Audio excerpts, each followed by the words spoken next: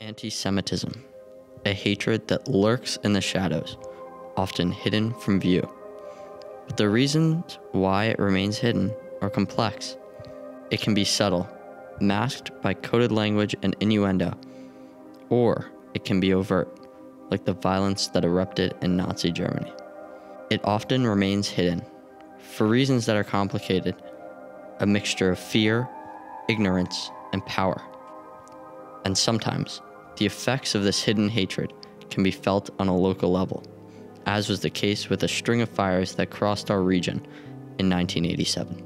In this documentary, we will explore the insidious international, national, and local connections to anti-Semitism, the reasons why it remains hidden, and the devastating impact that it can have.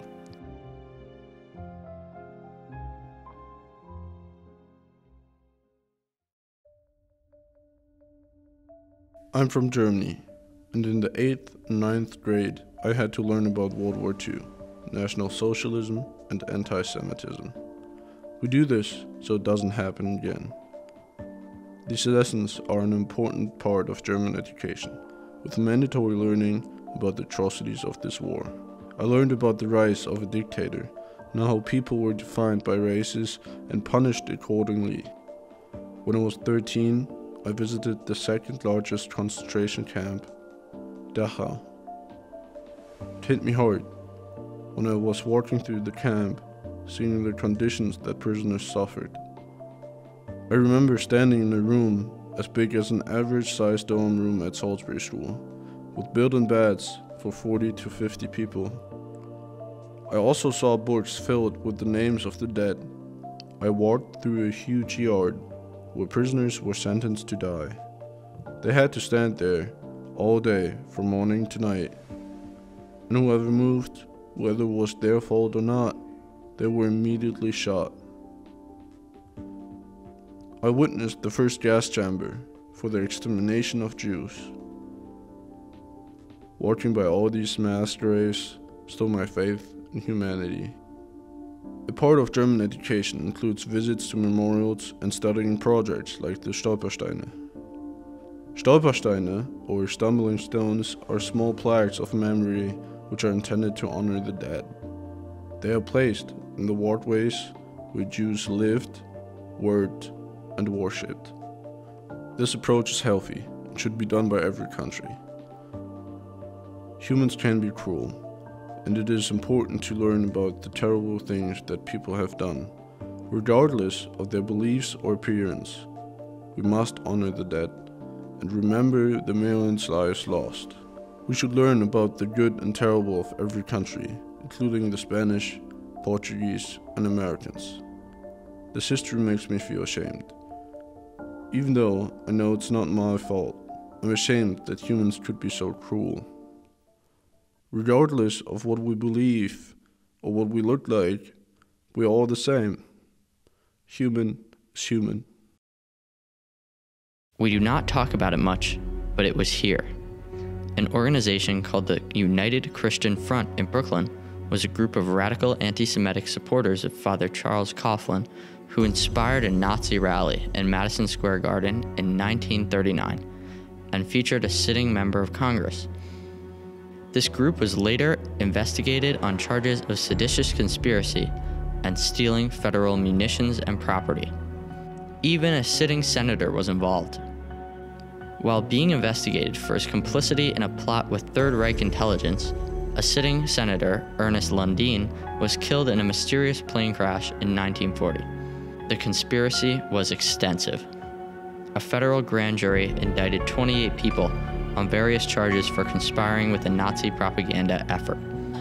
The investigation uncovered a plot spearheaded by a Nazi propagandist, George Sylvester Viereck, who created a Nazi propaganda machine and coordinated it from inside Congress to spread the Reich's message through radical groups like the United Christian Front and congressmen like New York's Hamilton Fish. Rachel Maddow's podcast, Ultra, highlights the activities of Nazis in the US during the 1930s and 1940s. Additionally, some US corporations and other prominent Americans financially supported Hitler's rise to power in Germany in admiration of Nazi ideology. Even the bucolic Berkshires are not immune. In nearby Sharon, Connecticut, an inn stood near the clock tower at the center of town. One of their pamphlets states that they have beautiful views and rooms with a big library, while also declaring no Hebrews wanted. These incidents of discrimination set the stage for a more violent outbreak of anti-Semitism in the Berkshires. Over the course of 1 week in 1987, 2 Jewish-owned businesses in our community fell victim to a string of arson attacks. Saperstein's in Millerton, New York, and Bob's Clothing in Canaan, Connecticut were both targeted and destroyed, leaving the community in shock and disbelief. These fires were set during the week of Hitler's birthday and were not isolated incidents, rather they were part of a string of similar attacks.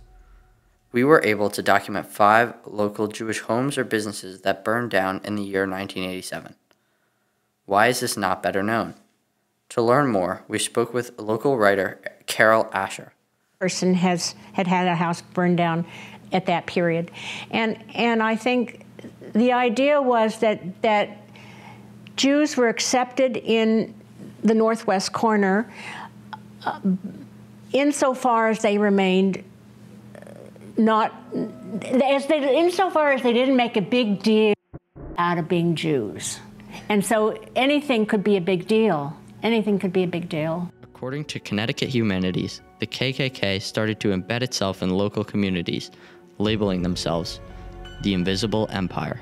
During the same period that fires ravaged our community, the Grand Wizard resided in Fairfield County, Connecticut. Anti-Semitism. It is currently on the rise in the United States with a 34% year-over-year increase in anti-Semitic attacks and incidents, totaling over 2,700 in 2021 alone. Jewish people make up 2.4% of the American population, but are the target of 55% of religious hate crimes. As we've also seen with the Tree of Life massacre, Jews are still being killed today for the simple act of being Jewish. This all remains a stark reminder of the dangers of hate and bigotry, and highlights the importance of understanding and confronting the history of hate and discrimination against Jewish people. The Jewish community in Salisbury's surrounding area has strong roots in the land that it has cultivated over the past century. The farming that they were able to do on the land was limited, and after some time, Jews began to lead their own businesses like bed and breakfast inns and later on, retail stores. The congregation Beth David was founded in Amenia, New York in 1929 and has remained the heart of the area's Jewish life. We were fortunate enough to meet one of the members, Carol Asher, who wrote A Chance for Land and Fresh Air, as well as cultivated an exhibition on the Russian immigrants that formed the beginnings of this community.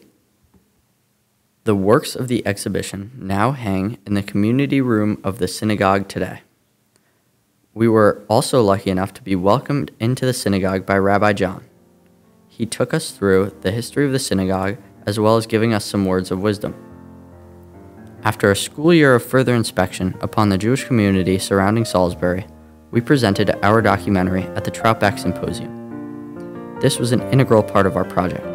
The reason that our class presents our work at the Troutbeck Symposium every year is because of its historical significance. The 1916 and 1933 Amenia Conferences were held at the Troutbeck. The Amenia Conferences were designed for prominent African American activists and leaders such as W.E.B. Du Bois to come together to advance the civil rights of oppressed Americans. The owner of the Troutbeck during this period was Joel E. Spingarn, who was a professor at Columbia, served on the Military Intelligence Board, and was one of the founders of the NAACP. We bring all this under the light to illustrate the many factors that define our local Jewish community, and we are in hopes that the world will understand our once hidden past and live towards a future that resonates with all of us. Yivarechecha Adonai v'yishmerecha. May the Lord bless you and keep you. Ya'er Adonai panav elecha v'chunecha. May God lift up his countenance upon you and be gracious unto you. Yisad Adonai panav elecha v'yasem lecha shalom. May God lift up his countenance upon you and grant you John and Carol and Matthew and Billy and Michael and Rowan, God's greatest gift, the gift of shalom, peace. God bless you all. Get out there and make the world a better place. Amen. Amen. Amen.